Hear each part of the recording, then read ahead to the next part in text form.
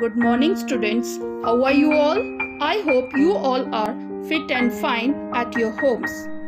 Students, in the previous lesson, we learned how to do thumb painting. Today, in this lesson, we will learn a new and different technique which is old, traditional, and interesting. The trick or technique which we are talking about is origami, an old and traditional Japanese paper folding art.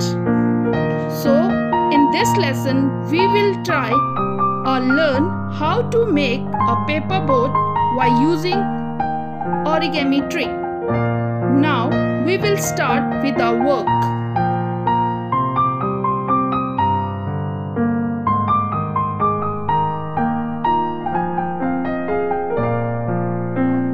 Here we go. First, take a square origami sheet. The one side is colored and other one is white. Now, place this sheet like this and hold these two opposite corners and fold it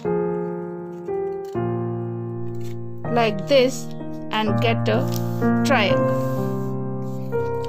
After this, take measurement of 2 fingers from here like this and fold it and press it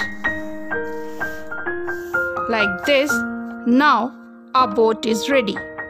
So students, it's your turn now to do this work at your homes, and we will meet in the next week with some new creative and interesting ideas. Till then, stay home, stay safe. Thank you.